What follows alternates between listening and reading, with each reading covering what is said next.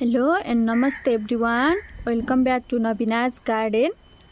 साथीहरू, आज चाहिँ म तपाईहरुलाई मेरो गार्डनमा फुलिरहेका जिरेनियम फुलहरू देखाउन जाँदैछु। मसँग चाहिँ कतिवटा कलरहरूको जिरेनियमको फुल रहेछ, मैले वान बाइ वान देखाउँदै जानेछु। लगभग मसँग चाहिँ 10-12 कलरको चाहिँ जिरेनियमका फुलहरू छन्। अहिले धेरै जसो त यो समयमा फुलेका पनि छन्, कुनै कुनै चाहिँ नफुलेको पनि छ। मैले सबै तपाईहरुलाई देखाउँदै जानेछु। भिडियोलाई चाहिँ स्किप नगरिकन अन्तिमसम्म हेरेर साथ दिनु होला। मेरो गार्डनमा चाहिँ कुन कुन कलर भेराइटीका जिरेनियमका फुलहरू छन् सबै तपाईहरुलाई देखाउने छु। सबैभन्दा पहिले मैले यो कलरको जिरेनियमको फुलहरू तपाईहरुलाई देखाउँदै छु साथीहरू। यो चाहिँ सिंगल पेटलको फुल हो, एकदमै ठुलो गुच्छा गुच्छामा फुल्छ। लगभग 12 महिना नै फुल्छ यो फुल चाहिँ मेरो गार्डनमा। यो सिंगल पेटलको एकदमै धेरै फुल्छ। यो सिंगल पेटलको चाहिँ पातहरू पनि त्यति ठुलो ठुलो भएको छैन, प्लान्ट पनि एकदम अग्लो भएर चाहिँ जाँदैन। यो चाहिँ मेरो लास्ट इयरकै प्लान्ट हो, त्यसमा नै अहिले एकदमै राम्रोसँग फुलहरू फुलिरहेको छ साथीहरू। यसै गरी अर्को छ यो फेरि रेड कलर हो। यो चाहिँ डबल पेटलमै छ। यसलाई चाहिँ हामीले आइबी जिरेनियम भनेर चिन्छौँ। एकदमै लहरा भएर जान्छ यो जिरेनियम, एकदमै राम्रोसँग फुल्छ। यो चाहिँ रेड कलरको हो। यसको पात पनि अलि फरक हुन्छ। यो पनि मेरो गार्डनमा लगभग 12 महिना नै फुल्यो। यो जिरेनियमको फुलहरू फेरि जाडो समयमा एकदमै राम्रोसँग फुल्छ। अब चाहिँ यसको सिजनहरू आउन थालेको छ। यसलाई हामीले कटिङबाट पनि एकदमै राम्रोसँग ग्रो गर्न सकिन्छ। मैले केही दिन अगाडि यसका कटिङहरू सारेको भिडियो पनि तपाईहरुमा शेयर गरिसकेकी छु। तपाईहरुले हेर्नु भएको छैन भने पनि मेरो च्यानलमा गएर हेर्नु होला। कटिङबाट पनि एकदमै राम्रोसँग ग्रो गर्न सकिन्छ यी जिरेनियमका फुलहरूलाई। यो भयो दुईटा। यो फुल पनि पिङ्क कलरको नै छ, तर यो चाहिँ डबल पेटलको हो। यो पनि एकदमै राम्रोसँग ठुलो ठुलो गुच्छा भएर फुल्छ। यो फुलको भने प्लान्ट पनि एकदमै अग्लो भएर जान्छ। फुलको गुच्छा चाहिँ एकदमै ठुलो ठुलो भएर फुल्छ। एकदमै राम्रो देखिन्छ यो फुल फुल्दा पनि, तपाईहरु देख्न सक्नुहुन्छ। यसरी यसमा पनि एकदमै राम्रोसँग सबैतिर फुलहरू फुलिरहेको छ। यसलाई चाहिँ अब मैले प्रुनिङ गर्ने बेला भएको छ। अब 2-4 दिनमा चाहिँ यिनीहरूको सबै हाँगाहरू काटेर फेरि मैले कटिङ पनि सार्दैछु। तपाईहरुले पनि यी जिरेनियम फुलहरूका कटिङ सार्नु भएको छैन भने अब सार्नु होला, एकदमै राम्रोसँग ग्रो हुन्छ। फेरि जाडोको समयमा त एकदमै राम्रोसँग फुल फुल्छ यी जिरेनियमका फुलहरूमा। यिनीहरूको फेरि मदर प्लान्ट भन्दा हामीले कटिङ गरेर सारेको नयाँ प्लान्टमा चाहिँ एकदमै राम्रोसँग फुल फुल्छ साथीहरू। त्यसैले तपाईहरुले पनि कटिङ सार्नु होला। यहाँ रहेको छ फेरि अर्को, यो फेरि पिङ्क कलरको हो साथीहरू। यो चाहिँ अलि फरक खालको पिङ्क कलर। यो चाहिँ अर्कै पिङ्क थियो भने यो फेरि अर्को खाले पिङ्कमा। यो पनि डबल पेटलकै हो, एकदमै राम्रोसँग फुल्न थालेको छ। यो पनि यसरी चारैतिर कोपिलाहरू लागेको छ। योसँग 4वटा कलरको भयो। अब यता रहेको छ, यो पनि पिङ्क कलर नै हो।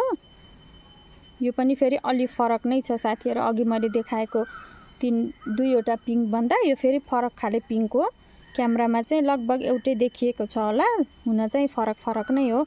यसको चाहिँ प्लान्ट पनि त्यति साह्रै अग्लो हुँदैन, एकदमै झ्याम्म भएर एकदमै राम्रोसँग फुल्छ। यो यसरी प्लान्ट पनि एकदमै बुस्सी भएको छ। यो पटमा चाहिँ मैले 2वटा प्लान्टहरू रोपेकी छु। यस्तो राम्रोसँग झाङ्गिएर यसरी फुलहरू फुलिरहेको छ। यो भयो 5वटा कलर। यो 6वटा कलरमा फेरि यो पनि रेड। यो चाहिँ रेड जस्तो पनि देखिएको छ। यो पनि लहरा भएर जाने खालकै प्लान्ट हो। यता पनि यसरी फुल फुल्न थालेको छ। यसमा चाहिँ सबैतिर यसरी कोपिलाहरू लाग्दैछ साथीहरू।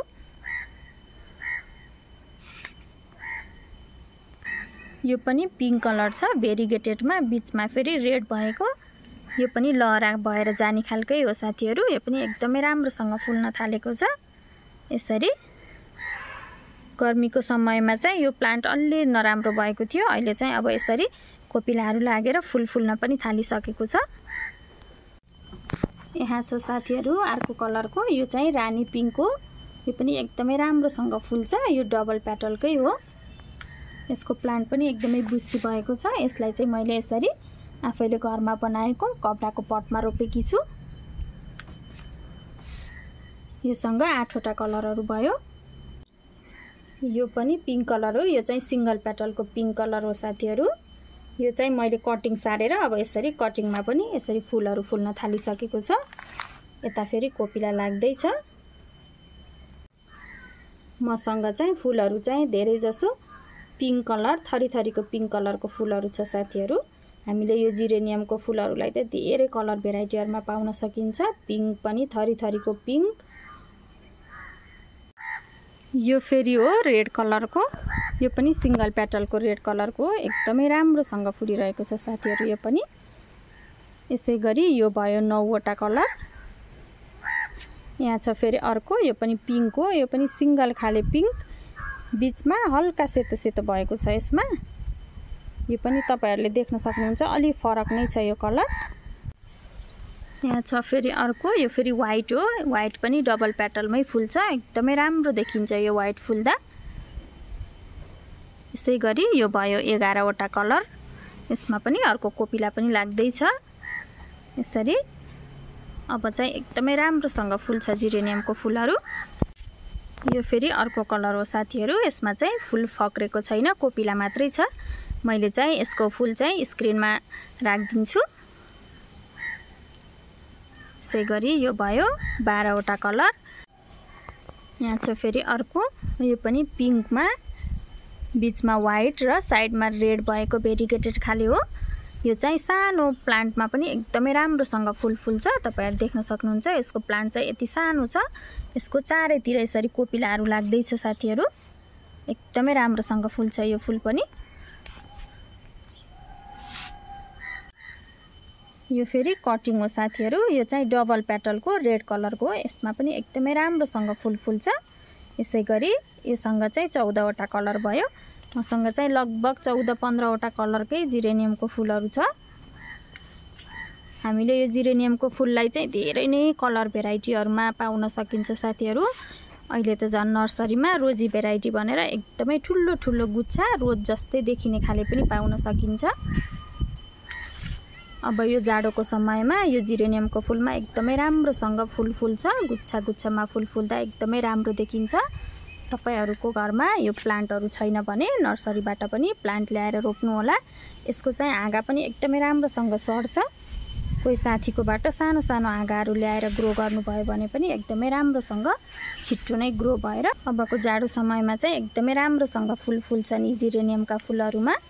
मलाई त अझै पनि यी जिरेनियमका फुलहरु चाहिँ कलेक्ट गर्न मन लागेको छ। हाम्रो चाहिँ यहाँ त्यति सारै राम्रो राम्रो भेराइटीहरु नपाउने भएकाले मैले ल्याएकी छैन। पाए भने चाहिँ अझै धेरै कलरहरु एड गर्छु साथीहरु।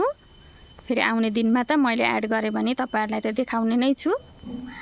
अब चाहिँ यी जिरेनियमका फुलहरुलाई हामीले प्रुनिङ गर्ने र यिनीहरुमा फर्टिलाइजरहरु एड गर्ने पनि बेला भएको छ। अब अर्को भिडियोमा चाहिँ मैले फर्टिलाइजरहरु एड गरेको र यिनीहरुलाई प्रुनिङ गरेको पनि देखाउँछु। मेरो भिडियोलाई चाहिँ हेर्दै गर्नु होला साथीहरु। तपाईहरुसँग यो जिरेनियमका फुलहरु कतिवटा कलर भेराइटीहरुमा छ कमेन्टमा लेख्न पनि नबिर्सिनु होला। आई होप तपाईहरुलाई आजको मेरो भिडियो मन पर्यो होला। मन परेमा लाइक र साथीभाइ बीच शेयर पनि गर्न नबिर्सिनु होला। Keep watching, bye bye, C you soon.